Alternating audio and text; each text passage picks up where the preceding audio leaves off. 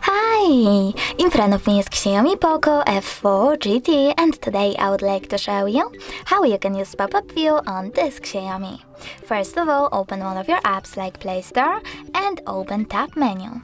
Now you need to look for floating window shortcut and click on it. As you can see, now I can use my app in this little window over here. If you wish to move it around, you can do that by holding this blue line and dragging it. If you wish to make it small, just click Home button.